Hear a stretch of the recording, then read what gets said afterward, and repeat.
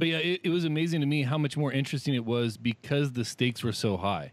The game pace wasn't increased at all. In fact, there's a 15-minute rain delay in the middle of it.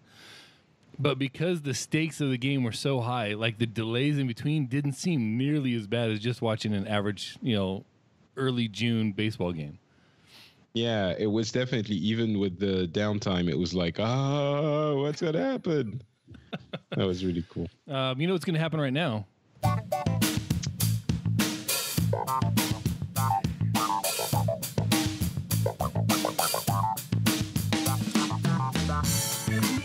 Hello and welcome to the Ritual Misery Podcast, episode 101 for Thursday, the 10th of November, 2016. This is a show where two lifelong friends talk about geek stuff and whatever else comes to mind. I'm Amos, that's Kent. We have not Patrick with us today, Patrick Beja. And Kent, you would not understand how much I dreaded over what to call the episode number. Was it 101, 101, 101? What was it going to be? It confused me. This is the first episode fully out of beta. Wow, like I stress over the stupidest things. That's what I was going to say. It's notable because there wasn't the word beta in front of the number. Yeah, and beta's not like Beja. And Patrick, you're with us tonight. Man, it's so awesome to have you on the show. Like, you're one of the podcasters that I've admired without actually hearing your podcast, but just your contributions to other podcasts, and it's just been amazing. And finally, I don't even know what it was, but a couple months ago, I finally turned on to the Phillies Club, and I was like, oh my God, this is the podcast I've been waiting for so long. This is so amazing. We're so happy to have you on. Oh, wow. Thank you. I thought you were going to say, like, I've admired you for so long, only through your contributions to other shows. And I was going to go like, well, you're in for a disappointment when you actually listen to the actual things I do. But you know it, and you still like it. So thank you. I'm very reassured. So the Phillies Club, Pixels, Le Rendezvous Tech, and what else do you got going on? I know you got other things going on on the French Spin. I'm giving all this stuff early. Like, why am I pimping your stuff early? But whatever. There's a bunch of stuff. You know what? We can talk about it at the end of the show if people are interested after they've heard me ramble on for a little while. We'll keep that for the end. Hey, Kent, man, how was your week this week, dude? Emotionally draining, for once. As for all Americans, I think. Yeah, that's really about all I can say. So last Friday, my family and I know you're talking about the Cubs game, right? That's what right? That was very emotionally draining, and luckily that ended up in a win for my team. The Cubs, are a lifelong Cubs fan here, so that was amazing. Unlike other recent contests, but anyway, right. But then my family and I went to see Doctor Strange on Friday. Oh, okay. So that was a super good time. Now, did you see it in standard, in 3D, and IMAX 3D? Like, give me the scoop here, because I've heard this is one of the few movies that the deeper you go into it, the more you get out of it. Right. Unfortunately, I don't have an IMAX screen near me, except for the one we have a space museum up on the hill. I'm guessing they didn't show it. They only show documentaries. They don't show Hollywood movies. All right. It's traditional IMAX. Right. So unfortunately, I didn't have that experience, but I did watch it in 3D, and the visuals for that movie are simply astounding. And even if you're not a hardcore 3D guy or whatever, I definitely recommend see this. I've seen the movie as well. Last week, I think it came out in Europe a little bit earlier than in the US. And the good news is that with I don't know if you're aware, there was an election this week in the US, and the super important part of it, I mean, there were different questions being asked to U.S. citizens, but in many states, it was asked of them whether or not to legalize medicinal and recreational marijuana. And Doctor Strange, I believe, is the perfect thing to watch when you are on those recreational drugs, because it is so trippy I mean, it's unbelievably trippy already without any kind of substance to abuse. But with marijuana, I think you'll forget everything about everything else. See, and that just goes to prove my point of why we should be legalizing it everywhere, because I'm all about it. You want to enhance a movie, little puff, move on into the theater, and bam, who needs 3D? And this one especially. I mean, you haven't seen it, Amos, right? I have not. Okay, Kent, I'm sure you're on me with this. It's more trippy than like any other movie I've ever seen. Oh yeah. It's on par with Fear and Loathing. Blank now. What is the Leonardo DiCaprio movie that came out? Yes, Inception. Yes. It's on par with that, like trippy visual, like, oh my God, what is happening? How did they do this kind of thing? Now, how does it stack up against Fear and Loathing? Ooh, see, that's a entirely different brand of trippiness. Okay. Yes, that movie was trippy, but this is just takes it to a different level of this visual craziness that's happening in front of you, and especially in 3D. It's like, oh my God, because you feel like you can just touch these things that are happening on the screen. And it's just, it's pretty good. I think the difference between Inception and this, and maybe Fear and Loathing is more similar to an extent, but it's really just the visuals that are like a giant, awakening kaleidoscope of weirdness. And the very strange thing is that in this movie, it kind of makes sense without making sense. It's weird. It fits perfectly in the movie, but if you took out all of the visually weird scenes from the movie, it would be, no one would think that this could ever work in anything. But yeah, it's an interesting one. Yeah, for sure. I highly recommend it, Amos. You need to see I might just grab up the kids and take them tomorrow or Saturday, just because. Now, Patrick, you have had an interesting week yourself. Yes, that's all the introduction that is needed for me to start ranting for. So, yeah, I've been, I was traveling to the US for BlizzCon, which we're going to talk about in a little bit. But after I landed, first of all, the trip, I'm currently in Helsinki in Finland. And the trip from Finland is basically 4 hours of plane to London and then 11 hours of plane time to the US with some downtime in London. So overall, it was like 20 hours. It was grueling. And then I landed. The next day, I broke one of my wisdom teeth. And I figured, hey, it's going to be okay. I'm just here for 2 days. It's going to be fine, right? So I sort of went to Twitter to whine, and at the same time to sort of make sure to get some kind of reassurance from Twitter that it would be okay. And people were thankfully aware that it was not going to be okay and made it well known to me. So basically they were like, dude, don't joke with this. You're going to be in so much pain in 5 hours if you don't get it fixed.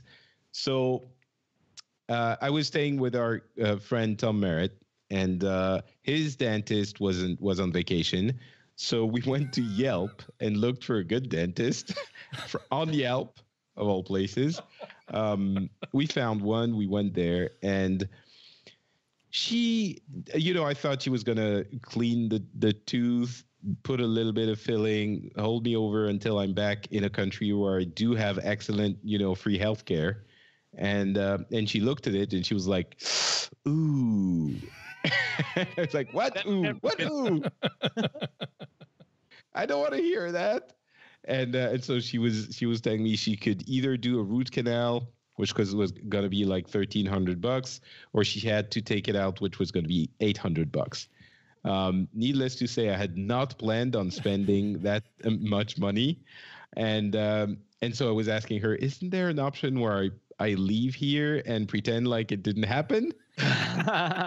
And she was telling me that I could, but that I would probably be in an emergency room in like 12 hours. So took it out, went to BlizzCon with a missing wisdom tooth. And I'm sure that if any one of you has ever gotten one taken out, so she made me a prescription for some regular, ibuprofen and of course antibiotics, but ibuprofen and then some codeine in case I was in a lot of pain.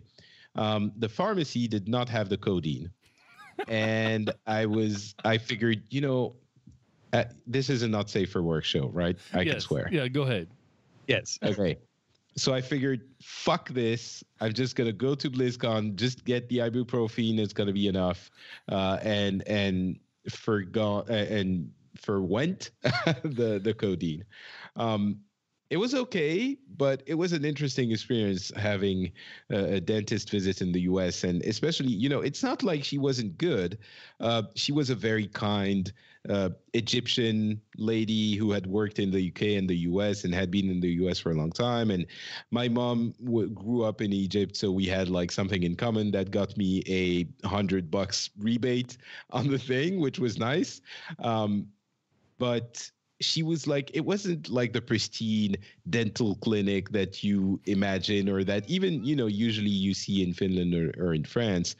It was like this office that was turned into a dentist's office. And she was like dropping bloody gas on the floor a couple of times. And the secretary was also her assistant. And like, she did a good job. I went to the dental clinic here to make sure, and they were like, yeah, it's okay, it's not like she did a bad job, but it didn't inspire huge confidence. It wasn't like this butcher shop that I would have run away from, but it was weird. So it sounds like the kind of place that Mel Gibson would run into to get some bullets taken out in the middle of a movie or something like that. Yes, basically.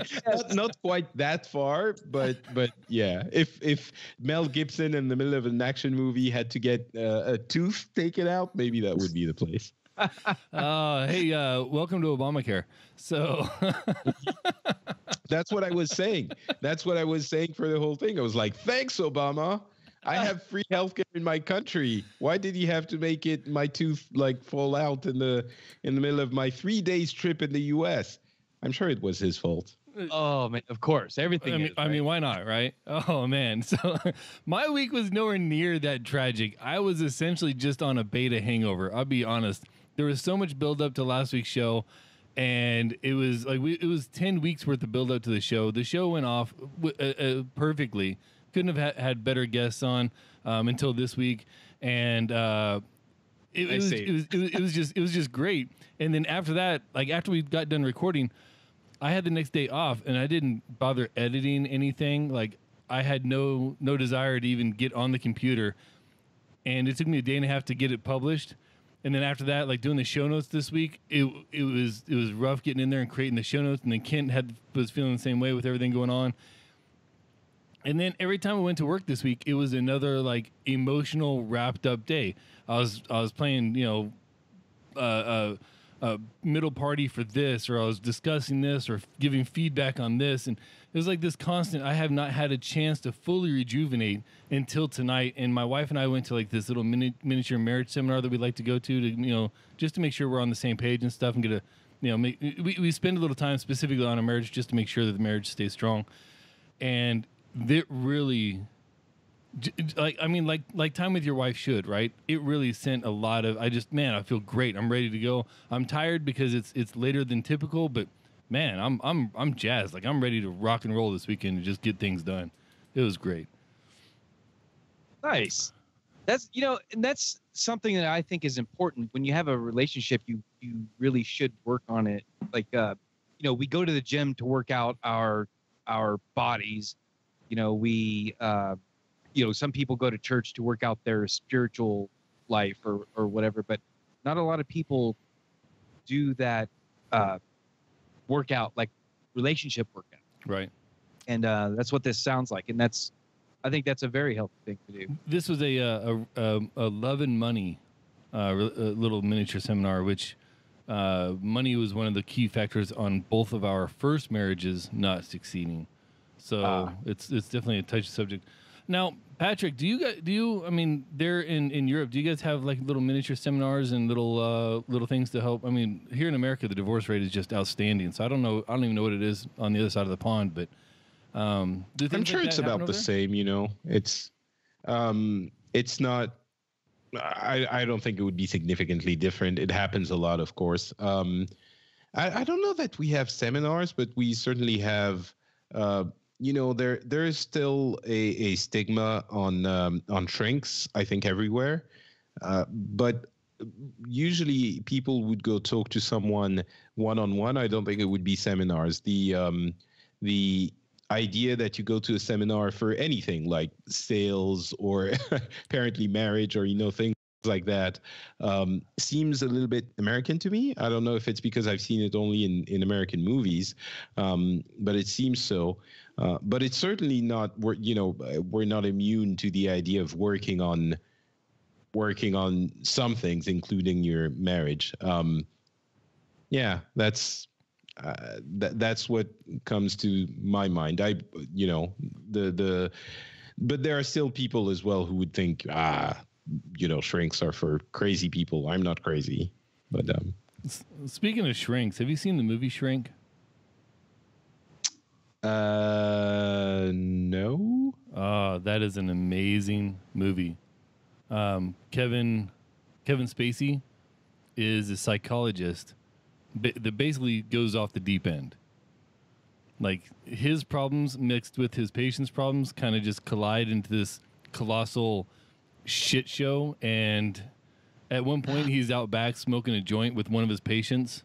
And it's Kevin Spacey at his best. It's pure drama and a little bit of comedy, and man, it's so good. Anyway, so I completely derailed that one, but you said Shrink, and it just popped in my mind to like that's got to be shared. So definitely recommend that one if you like Kevin Spacey. Sure. So my geeky thing of the week this week, I know Kent, you already talked about Doctor Strange, and that's kind of tapped you out right there, but throughout this week, I played tech support so many times. Like even tonight at the little marriage thing, I helped them set up their sound because they couldn't get the sound working. And it was one of those things. Sorry to get back on this, but I sort of is it okay if I ask what happens in those seminars? Oh, sort of course. Ended the conversation there, and I wanted to. I'm curious because I've never heard about this. Like, what do you actually do there? So in this particular one, there were my wife and I and maybe 8, 9 other couples, and we actually met on the upstairs level of a bar, not far from where we live. And the chaplain on base was holding it, and as they're usually involved with most marriage things that the Air Force provides. And this was multi-service.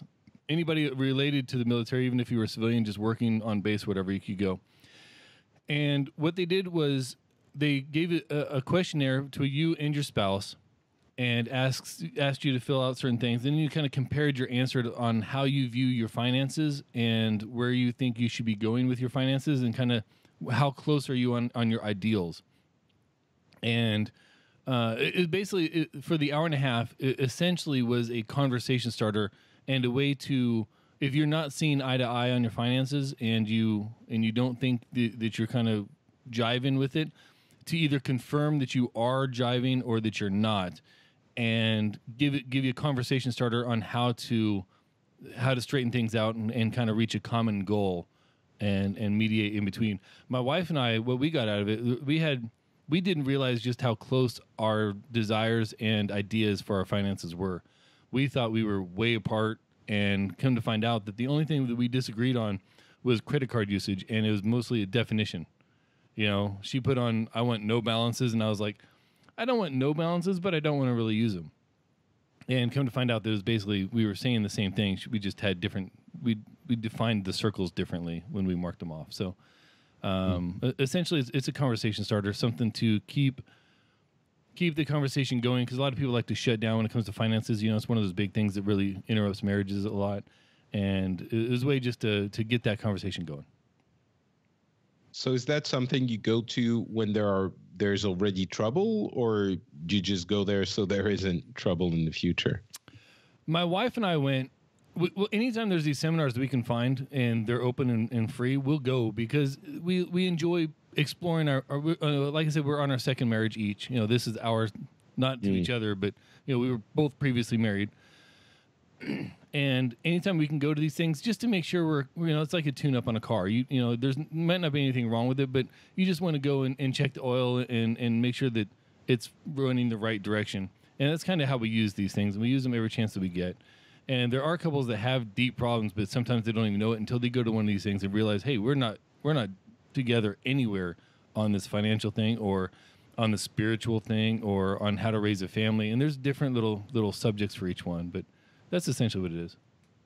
Yeah, I think most couples that go to these things have identified the problem and realize that, all right, we need to do something. Neither one of us want the marriage to end, so let's take some steps. And that's usually where these things come. Yep. Makes sense. Yeah, either way, it was pretty interesting. So, now the other geeky thing, going back to, unless you had another question about it, Patrick, like by all means. No, I mean, I could talk about it for a long time, I'm sure, but let's move on. Kent, you watched the CNN, the 60s series a long time ago. I saw several episodes and had to go back and start finishing the 60s so I can move on to the 70s, which is, of course, when I was born. So I'm very interested in what happened in that decade. And the one that I watched was the episode on civil rights and the civil rights movement.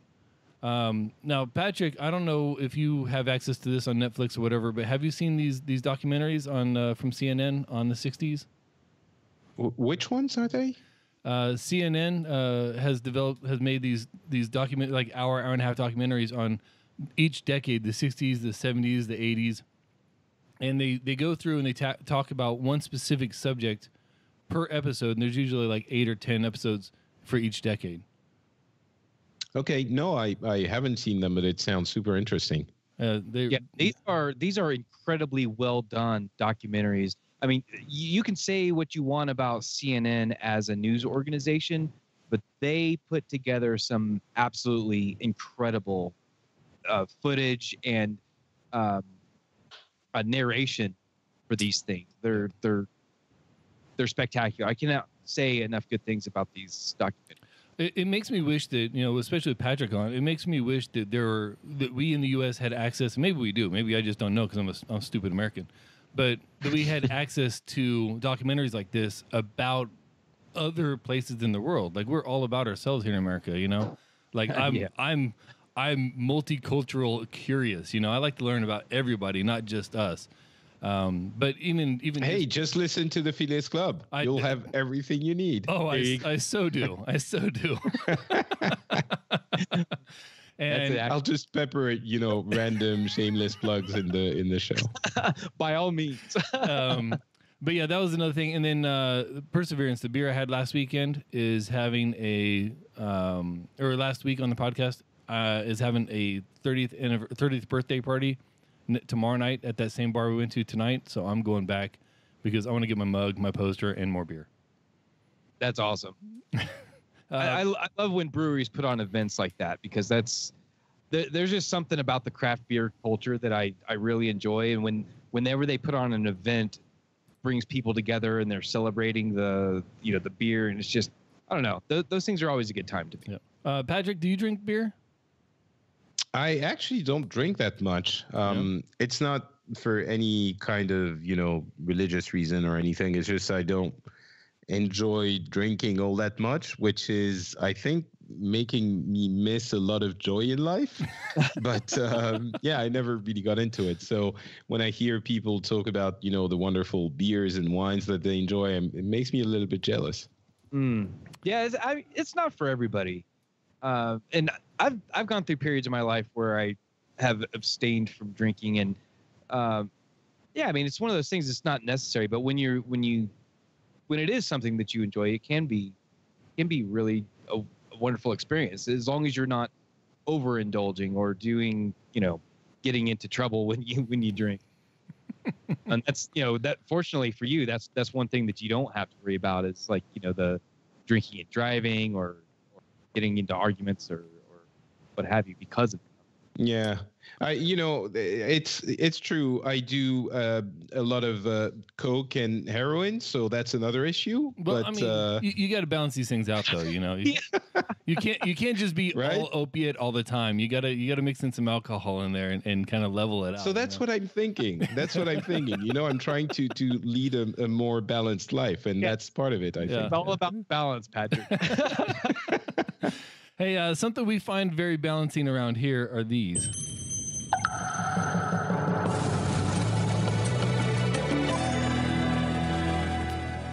Patrick, you had mentioned one, and I don't even have it on my notes right now, but you had mentioned a TED Talk that you found really, really good, and me and Kent hadn't even heard of it. So can you tell us a little bit about that one? Yeah, sure.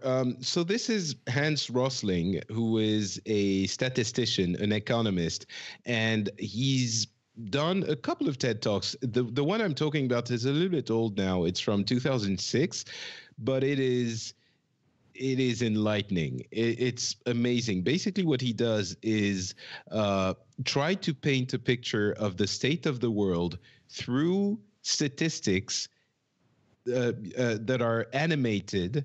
And so basically it's very entertaining, as most TED Talks are, but he's sort of showing how much our perception of the world differs from actual reality, factual reality. And I'm saying it's enlightening because it shows you how much of your assumptions are wrong. And I think especially, it was from 10 years ago, but I think it's still the case today. We have, because of a lot of factors, including the way media works, where it's a lot more profitable to show something that is dramatic and negative than it is to show something positive. We have a sort of skewed vision of reality. And I think it's important we were talking about balance a little bit earlier in a different context. But especially in our perception of the world, I think it's important to understand the bad things that are happening, and that we certainly have an abundance of, but also the good things and the good ways the world is evolving. So there are a lot of things that he's showing that are about poverty, literacy rate, these kinds of things in places that we don't really know, like just the entire world, but Southeastern Asia, Africa, all of those places. And it's sort of an excellent way of not necessarily learning everything you need to know about these topics. Obviously, it's way too short for that, but to at least get people to take a step back and think, oh, okay, maybe things aren't exactly the way I thought they were. And that's always incredibly important. So really enjoyed it. Kent, does that sound more or less interesting than Eric Liu? Because I think that sounds pretty awesome. No, that's incredibly interesting to me because people today tend to be cynical and really focus on the negative. Part of that, I suppose, is media's fault, but there's something going on in our like collective psyche, I guess, in society, where we tend to dwell on the negative things. And it's really important to realize that not everything is bad. And in fact, a lot of people say that, like, oh, the world today is just so terrible. Well, honestly, the world right now is the best that it's ever been. If you look at the numbers and the statistics, and we're not as hungry, like as a human race, we're not as hungry. We're not as I guess susceptible to violence. It seems like we're just in all kinds of wars all over the place. But looking at world history, like, this is a pretty safe world right now compared to any other time in history. And it's just, sometimes we just got to stop and look at what's really going on and not be so cynical and negative. And it's good to see things like this. Yeah, I'm not even going to try to match what you said there because I'm the cynical asshole of this group. So that's all me. Well, I really think if you watch this TED Talk, you'll be a little bit less cynical. It's exactly what this is good for. It sort of paints a picture of the world again as it is, and it's kind of difficult. He's so entertaining as well and good-spirited. It's kind of difficult to remain. I'm sure you'll still be cynical to an extent, but it's difficult to remain completely cynical once you've seen this, because it's absolutely true. Everything is going the right way. And as difficult as it is to notice when we're stuck in everyday crap, on the world level, everything is going the right way. So sorry I interrupted you and your cynicism. So get back to it. By all means, that's mostly what I need because I'm, like I said, I am the cynic here. Now, Ken, I alluded to it earlier, but Eric Liu, there's no such thing as not voting. I will hold my comments because I'm very interested to hear yours. Yeah, so this was an interesting talk. It's relevant to what's been going on in the United States. It's about voting, as the title suggests. This guy has a little bit of a different view, a non-cynical view on voting. A lot of people get really discouraged and think, why bother voting? What's the point? But this guy, he talks about how in the history of the United States, he's mostly talking about the United States in the voting context, and how in the vast majority of our 200, what are we at now? Almost 200. I'm not trying to public math right now. Yeah, math is hard. But in most of our history as a country, 240, people have been enthusiastic about voting and just excited for it. People have fought and died for the right to vote, not only at the onset of our country, but also abolition of slavery, women's suffrage. People have literally died for the right to vote, and throughout our history, people have been very, very excited, jubilant, and it was celebrated. Yes, celebratory. That pretty much sums it up. Celebratory about voting. But in the last couple of decades, we've really grown cynical as a nation about the entire democratic process, and I think part of that is feeling let down or left behind by the system, and we don't feel like it matters to vote, because no matter how I vote, it's still going to turn out some shitty way. So why bother? And this guy, he kind of takes the opposite view of that. We need to bring back some of that excitement, some of that energy into the very idea of not just voting, but the democratic process as a whole.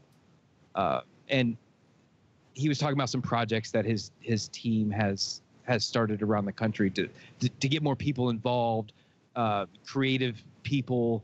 They're talking about music and like different plays and things right. that they're doing to different artistic projects or whatever to get people excited about voting.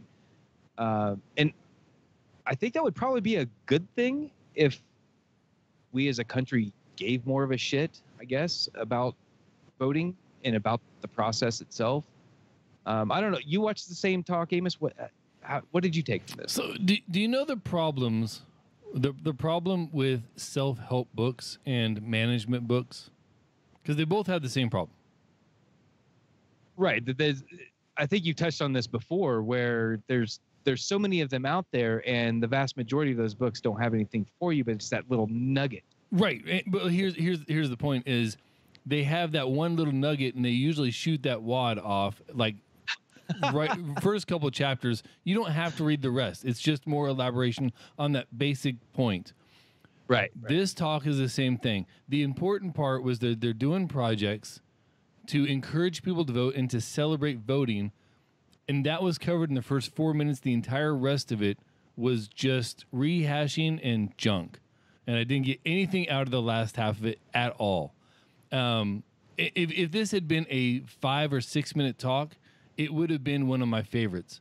It's like 18 minutes, and the last 13 minutes of it, I didn't get anything out of. It was just time killing, and like I'm trying to prep for a show, you know. Right. No, I kind of had a similar thought because I was probably 5 or 6 minutes into the talk, and I'm like, wow, this guy has really covered this topic well. And I clicked the screen so I could see how much was left, and I was only halfway through the talk. I was like, oh man, where's he going to go with this? It was basically just I watched the same over again. Yeah, he went nowhere. So, but he was an engaging speaker, I thought, and he was enjoyable to listen to. But I did have kind of the same feeling, like he was just kind of going over and over. So there's that. Patrick, what initially brought you to TED Talks, if you don't mind me asking? Can't remember, honestly. I think it's like everyone else. People started sharing them, and I was like, oh my God, this is amazing. It's the quintessential quality of the internet that you're going to discover, sometimes the worst, but hopefully even more often the best of what human knowledge has to offer. And TED Talks are definitely one of the examples of when you come across it. I think unless I don't know who you have to be to not think this is amazing. It's very difficult for anyone in the world to watch a good TED Talk and think, a waste of time. Yeah, basically. There's I don't know. Do you guys know the channel Crash Course on YouTube? Of course, yeah. Yeah. Kent's not fully initiated into Nerdfighteria. Okay, well, please go check it out. Basically, it's another example of that, what the best internet has to offer. The best internet has to offer quality of things. It's a couple of academic brothers who decided to do a series of courses, but in the style of YouTube. So it's very short. It's they cover different topics. There's world history, there's economics, there's lots of things, and they've been growing a lot, so they have a lot of different topics now. But they take 10 or 20 or 30 episodes, which are 10 minutes in length, and each one of them is going to cover obviously a specific topic, but it goes into the style is that of YouTube, very quick cuts, very funny, lots of jokes, lots of memes, but it very serious and academically sound at the same time. So each course is, as I was saying, 10 to 40 episodes. There's one on astronomy that was wonderful. And so, yeah, I think that was the same reaction I had with TED. It's just, you guys are probably around the same age as I am. And so we knew a time where if you didn't know something, you didn't know it. And that was it. Right. Either you were kind of rich and you had an encyclopedia in your home, a large or a 10 volume or a library next to you. But if you were at dinner and you were talking about something and you didn't know, no one had a magical, knowledge device to pull out and figure out how old George Clooney really is.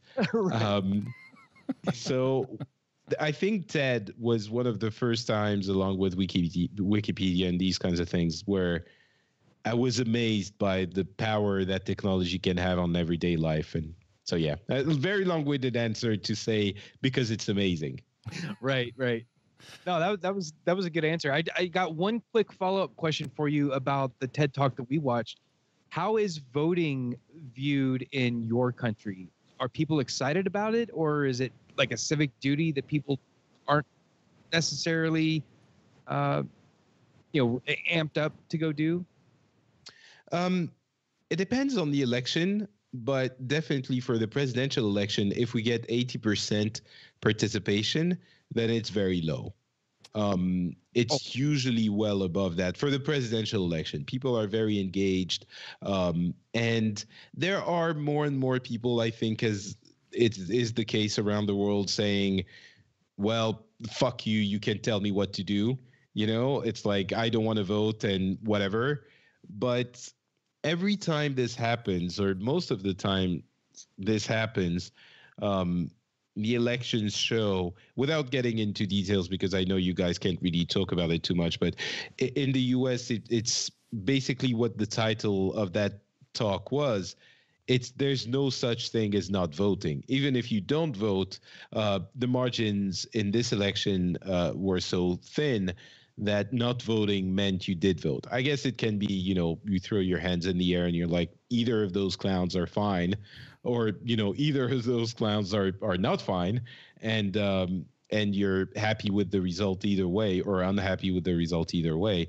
But in France, people usually get out and vote. And personally, I think it's an important part of our democracy. And if I have to find a reason why people are less likely to vote today than they were before, I think the quality of the candidates probably has something to do with it, but also I'm wondering if it doesn't have to do with the complacency that we're getting into with our democracies, because we're taking them for granted, right? After the last big war we had, I'm talking about World War II. Mm-hmm. People felt very fortunate to be able to influence their own destiny.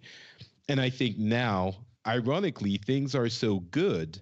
We all have especially in Europe, I think we all have a roof, we all have free healthcare, it's easy to get into a mood of, well, this isn't going to change it all that much. And it's true, but I think personally, it doesn't mean it's not precious. And just for the privilege of being able to vote and to influence your destiny, we should still do it. But yeah, I understand some people disagree, but yeah, no, those are good words. I appreciate hearing that, actually. I will tell you flat out that this I didn't vote. I haven't voted since the first time I voted G-Dub in, and I've still haven't felt good about myself since. So I'm still living with regret on that one. So I just haven't voted. But you know what? There's some more pleasant things to talk about than the American election, and that would be last weekend. We mentioned it earlier, but Patrick, you went to BlizzCon, man. How was BlizzCon? BlizzCon was, as always, incredibly tiring and incredibly awesome. It's a very special convention. For those, I mean, I'm sure most of the people in the audience know about it, but it's a convention centered around the games from one specific developer, which is Blizzard Entertainment. And it's a very, there are lots of different kinds of cons. There are conventions that are, it's always fan-centered, but even things like video game conventions like Gamescom or E3 or Tokyo Game Show, things like that, are very wide-ranging. And I'm sure Comic-Con is somewhat similar. Even PAX, I've been to, not PAX Prime, but I've been to PAX East. There are lots of different topics and games and things to rally around. At BlizzCon, it's 4 to 5 games, and everyone you're going to meet is going to be geeking out about that specific thing you love. So it's an incredible feeling, it's whatever you are passionate about, in the audience, whatever you really like, whatever is your thing, which is maybe not shared by your family or your coworkers. Or imagine if there was a magical place where everyone that was around you enjoyed and loved that thing. That is BlizzCon. It's basically going to a game, a sports game, a sports event, or a concert where everyone is on the same wavelength. And it's rare for video games specifically. It's getting more and more common, but it's still not very common. So it's very special. There's a lot of video game developers out there, more than we could name on this show. But there's something special about Blizzard. We're talking about like Warcraft, StarCraft, World of Warcraft, Diablo. Don't forget Diablo. Don't you dare forget Diablo right now. All of these games, Overwatch now, Hearthstone. Yeah. All of these amazing games. What makes Blizzard so special that people are just absolutely passionate about everything that company makes? How are they different? Now, in full disclosure, Patrick at once upon a time was tightly associated with Blizzard. Yeah, that's what I was going to say. If we start talking about the company itself, I did work for them for 5 years.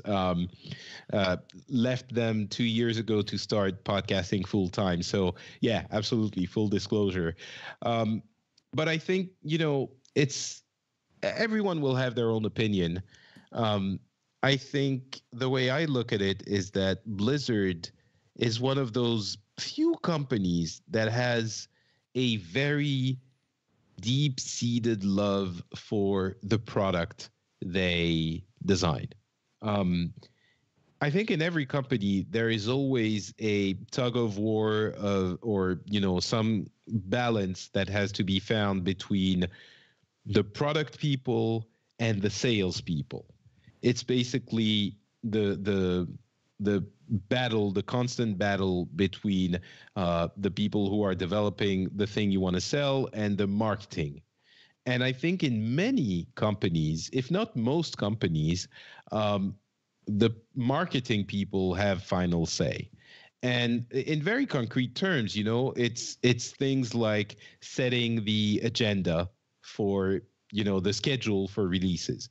They're going to say, all right, we need a strong product at the end of Q2, and we need a release at the end of Q3, and we need to hit the holiday season for this or that. And I'm talking about games, I'm talking about hardware, I'm talking about everything you can think of. Just in any product cycle. Yeah.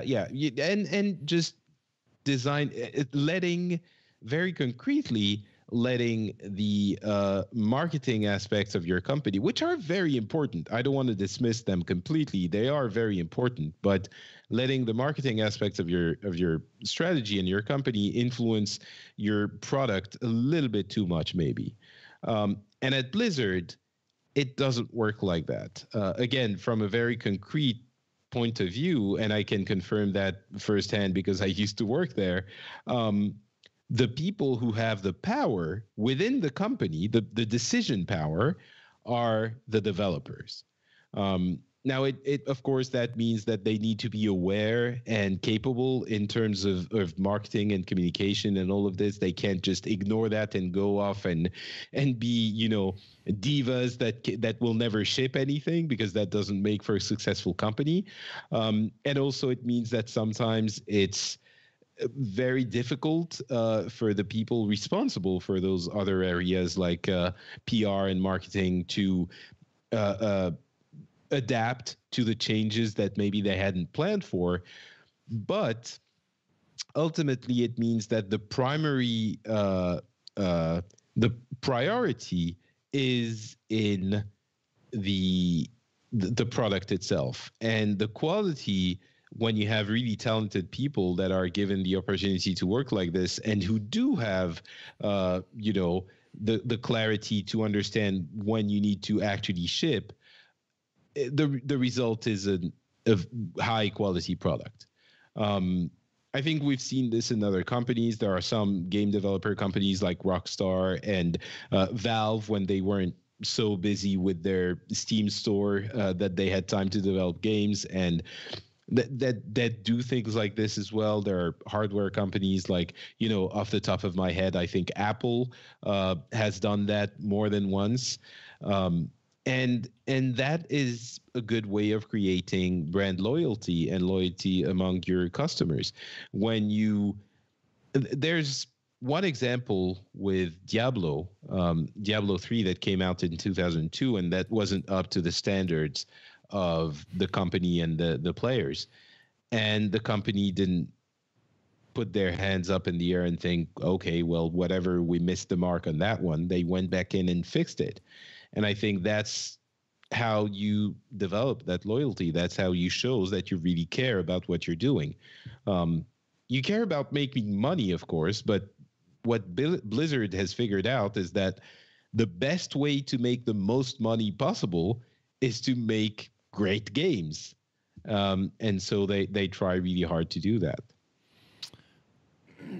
Yeah, and that seems like it would be a common sense, no-brainer sort of thing. I know, right?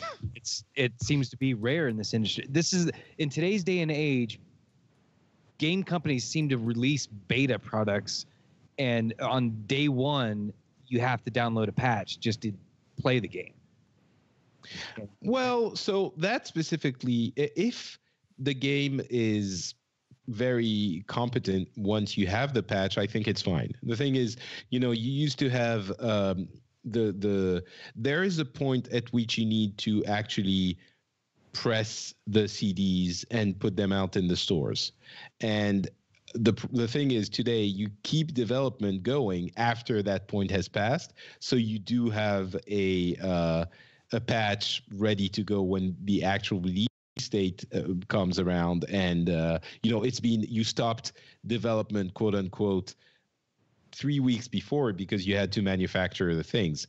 So now what happened before was that the games were so much less complex that it was possible to fix everything and just decide, okay, I'm going to ship. But if there were bugs, then the bugs were there and that was it. You couldn't fix them. Now you can. So I think if the patch on release day fixes everything, it's okay. The problem arises when you have a patch on launch day and still you have big problems. And that's a little bit too common. I would agree. As far as day one patches, and I think this is one of those common complaints that a lot of people really gripe about, like, oh, it's got to, in my opinion, and this is just me, when you are selling a standalone product that is not internet connected, then the day, or that can be not connected. Let's just say that, like, once you install Diablo on your PlayStation, you don't have to be connected to play. Like, it'll let you play. It's not the best experience, but you can technically play. But when a game is required, like World of Warcraft, things like that, you have to be online. And technically, I mean, World of Warcraft, you can preload. Steam games, you can preload the files, stuff like that. When there's a day one patch, I don't mind that so much. It's on the standalone or the standalone able products that you can play without being connected to the internet, and now it needs a patch, so now I've got to go out of my way to connect something I may not normally connect. That's when it pisses me off. And I think Blizzard, maybe it's because most of their products are digital releases and stuff like that. I think Blizzard's actually been really good about that, and maybe that's something they learned early from EverQuest, because I remember EverQuest, the day one patch would be bigger than the initial install for the expansion. Like, holy crap! When when Rosling came out in EverQuest, that day one patch was insane, especially on a 56K connection. It was ridiculous. Oh. Like, you installed it, and then you sat there and you waited another day and a half in Japan on dial-up to download the damn patch. And it was ridiculous. And I think companies like Blizzard really understand that, and maybe they just don't release the final files that they're not quite sure are release ready until right before release. But either way, I don't have a problem with it on digital releases, and I think Blizzard's been really good about it. Yeah, I mean, every Blizzard game is connected now, and you preload everything. So yeah, there aren't day one patches, but there are, day one minus 3 days patches. So I don't know. I understand it's not the same thing, but I think I understand where you're coming from. But also, at the same time today, it's the internet is kind of a given, and for someone who has a limited connection, or I could go on a rant about the infrastructure in the US and the data caps, which are, I think, outrageous. But in today's world, it's kind of, my feeling is it's kind of okay to assume that people have a decent internet connection in general. And the reality is they're assuming that now. So you do have multiple gigs patches on most games on launch day. And if you're on an ADSL connection, that's, hopefully it's fast enough that it's going to be a couple of hours of download. But you at least have that, right? No one doesn't have at least that nowadays. It's not pretty much. Not if you're in tech circles, or not if you have the capability and the means. Maybe in rural, like Oxford, Indiana, probably doesn't have cable. Yeah, well, cable. Yeah, okay, maybe not cable, but ADSL, decent ADSL.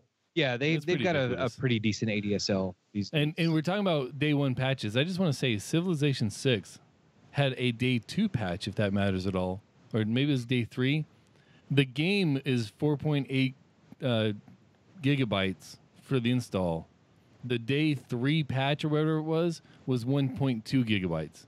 So that's kind of ridiculous. Although I did notice, because I didn't play for like 2 days and then it just automatically downloaded because of Steam. But still, that's 25% of the install. That's kind of, that's EverQuest level, Right. Yeah. But it's so fast these days that most patches, you'll get them sometimes without even realizing that you're downloading a patch. So we forgot a very important thing, Kent. Yeah, what would that be? We forgot geekandgamergear.com. Oh, I didn't forget. Oh, I blew right past it. Like, I've been shopping there, dude, because I can't forget geekandgamergear.com, because that's where I get all of my really geeky toys and like my hats and stuff. I got to get them somewhere because I don't have a nerd store in my town anymore. So geekandgamergear.com is where I go. And I have a nerd store, but I can't find the stuff that I'm looking for, man. Like, that's the way it is. Especially at the low prices that you can get things at geekandgamergear.com. But you know what's really awesome? If you go to geekandgamergear.com and find some really cool stuff, throw it in your shopping cart. If you use Ritual Misery at checkout, you get an additional 10% off your entire order. Now, my local store can't match that. Definitely not. Try walking into a Hastings or a I don't know. I don't even know the name of your geek store, but I don't either, because it doesn't have a cool name like geekandgamergear.com. Like that's what you need when you're selling geek and gamer gear. Try walking in there and asking for a discount code, Ritual Misery, and just see the looks you get. I should totally try that. I'm going to try that next time I'm over there. I'm going to say, hey, I got a discount code, Ritual Misery. I'm going to use that at checkout, and you're going to give me 10% off. Is that cool? And I'm going to see what they say. Yes, do that. Report back on that next week. So if I actually want success on that, where am I going to go? geekandgamergear.com. That's geek, the letter N, gamergear.com, and use Ritual Misery at checkout for an additional 10% off. That's amazing. So tomorrow, well, today for Patrick, and hell, today for us now. Today is Veterans Day here in the U.S. It's a day, of course, me and Kent find it very important because it's a day off, usually. And because it celebrates us. Like, that's just weird. It's kind of weird. We don't think of it that way, but I mean, the civilian populace typically will. And you know what's weird to me? When I put this in the notes, I was actually thinking, when I was writing this, I was like, this is an opportunity for me to tell Amos, who is still active duty military, thank you for your service. It didn't even occur to me that at that moment, it didn't occur to me that I was part of this. Right. It's it's weird because like in our community, we don't think really about ourselves. Right. You know, that this day is for us. I always think about, you know, you or people that are actively serving right now. And it's weird because I'm not a self-congratulatory type of person at all. But I do think that service of any type, but in this case, we're talking about military service. I think it's important, and it's important for people to recognize the sacrifices that are made by service members, and that's not for, like I said, it's not a self-congratulatory thing, but I think it's important for people to recognize members of their own community or their own family. I don't know. That's why I put it in there. I think it's important for not just to have a day off or an excuse to have a cookout. Those things are great. Don't get me wrong. But also, you know, take a moment, you know, thank your grandpa or your uncle or your cousin or whoever. Patrick, do you have something like that there in France or in Finland where you celebrate previous members of the military and their efforts? So we have remembrance days for end of wars. Today is the end of the First World War, for example, the armistice, and that is what we celebrate today. I think there is, and I can't really speak for Finland because I don't know it well enough, but for France, there is a kind of a defiance towards patriotism, which is a little bit unsettling to me. It's I think it stems from World War II, where basically we had a form of nationalism that took over Europe and that took over parts of France as well. And, you know, once, you know, with the Vichy government, which was basically France was split in two, and there was a lot of nationalism, which makes us very wary of people who try to glorify the country a little bit too much. And certainly when I look at the U.S., it does make me instinctively a little bit uneasy when people start chanting USA, USA for every other any reason. It's funny when it's jokey, but it feels a little bit extreme when it's like, because inherently when you start chanting USA, USA, we're the best country in the world, what you're also saying, which I understand is not part of the conscious feeling, is the other guys suck, right? We're better than you guys, and right.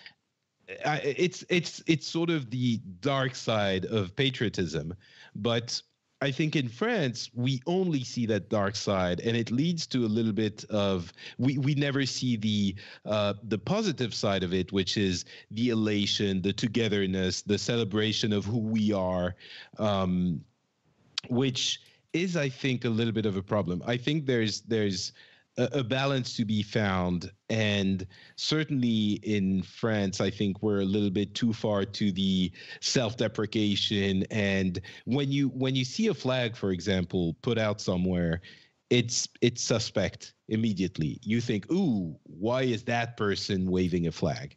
If it's a sports event, then yes, it's very accepted. But when you have someone showing a flag on their window, for example, you're thinking, is that person a far right movement person? That's immediately where your mind goes to, and it shouldn't be. I deeply believe that patriotism should be, it can be a positive thing, and I think in most cases in the U.S. it is, and in many other countries it is. So we have that stigma of.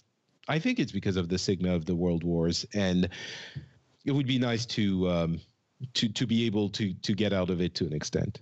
Yeah, so. And that's something that I used to live in Europe. I lived in Germany for 5 years. I moved there in 2008. It was part of my military service.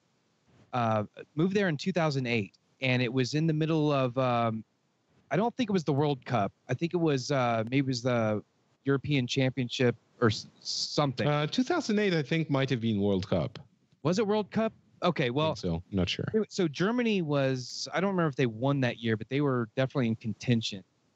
And when we arrived in the country, there were German flags absolutely everywhere. And to me, as an American, that just seems natural. You hang your country's flag, right?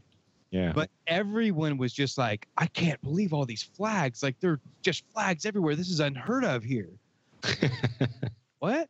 So they had to explain to me, like, kind of what you were talking about, but maybe didn't go into as much detail. But they were just saying that, you know, flags, you know, here in Europe, you don't display flags really. This is kind of an odd thing to have this, like, this national pride.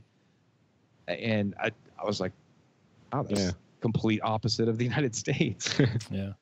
It's come back a little bit with, of all things, terrorism. As sad as it is, obviously, when we've had attacks, especially in France, you see people putting out flags again, and at that point, there's this this feeling of togetherness and of pride, you know, of saying we are our nation and we're proud of it.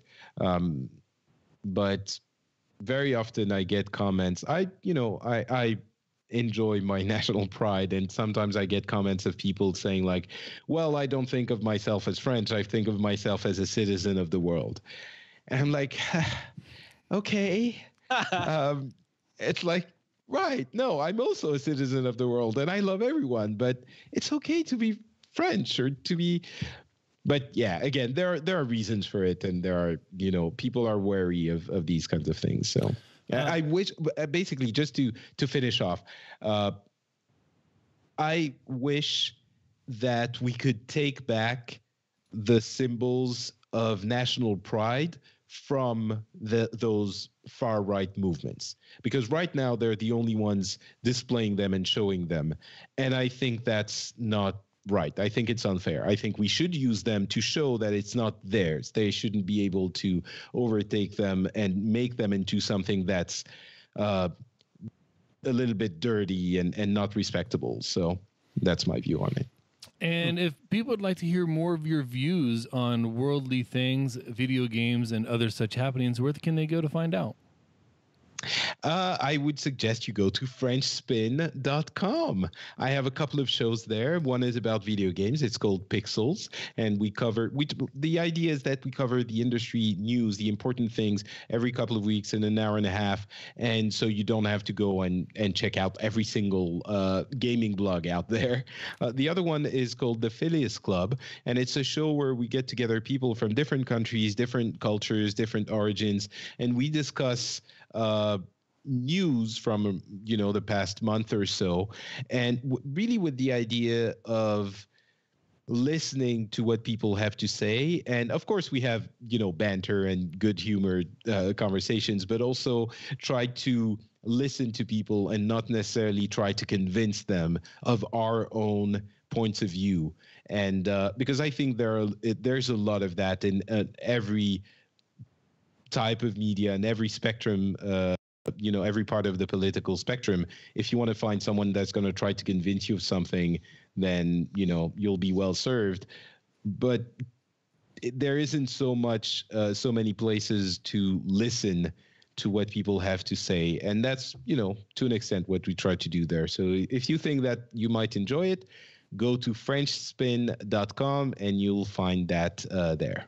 Now, what if also available all over iTunes and everywhere else? Now, what if they've taken about 4 or 5 years of French and they'd like to brush up on that, and maybe they just want to try to experience the French language from a native speaker?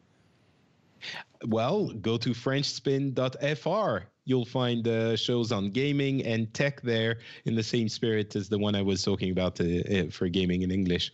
That's so FrenchSpin.com, FrenchSpin.fr. It's very easy. See, and that's what I like about you. You just keep it right there. It's like you can't mess it up. And of course, you are not Patrick on Twitter. Absolutely. Can you summarize in real quickly why you're not Patrick? Patrick was taken. Again, simple. Yeah, no, and honestly, the thing is, people often wonder why I'm not Patrick, and so the real reason is Patrick was taken, but also from a marketing standpoint, it's perfect from a brand building standpoint. You will never forget that I'm not Patrick, right? It's forever ingrained in your brain now, so that also plays into it. Well played. Kent, what do you got for us, man? Well, see, I was really late to the Twitter game, so I've got underscores and extra letters and crap in my name. So I am at RM_Del Noche on Twitter. Follow me there for, whatever weird things that I'm putting up there. It seems like the mood of my Twitter changes week to week. So go there, find out what I'm doing. If you're a beer guy like me, you can go to ratebeer.com, look up username Del Noche, and you can read my over 500 beer reviews. I was not late to the Twitter game, but just late enough to miss the Anthony mark, and the Amos mark, and the Anthony Lemos mark. And man, I missed all the marks, even though I was fairly early to the game. So I used my pseudonym from high school when I was writing poetry all the time. I'm at Ethan Kane on Twitter, and that's the only social media that I use because that's the only one I care about. And of course, you can find the show at Ritual Misery. You can cruise on over to ritualmisery.com/swag. I got to tell you, this is probably the last week to get our still in beta shirts. We are no longer in beta. Those are limited quantity, limited time offers. They're going away as soon as I can figure out how to get Cafe Press to work. They are going away and very limited. And of course, if you are wearing one of our still in beta shirts or any of our first edition shirts or any of the other first edition swag, and we see you in the wild at a festival at South by Southwest, which we are confirmed for, or Nerdtacular, which we are confirmed for, any of those, we will buy you a drink. Period. End of story. Yep. It's at least 2 drinks because we never travel too far away from each other. So and that'll pay for the shirt. Yeah. So buy a shirt, show up where we're at, you get the free drinks, basically equivalent to the price of the shirt. It's a free shirt. It's a free shirt. It's you get 2 drinks and a free shirt. It's like everybody wins. And of course, we have to thank Kevin MacLeod for allowing us to use this music right here. So awesome over in Comtech.com man, I always mess that up. I put the P. I put the P in the wrong place. Hey, Kent, it is so good to be back in the post-election spin-up world where we can all just start hating rich white guys again. I don't know about that.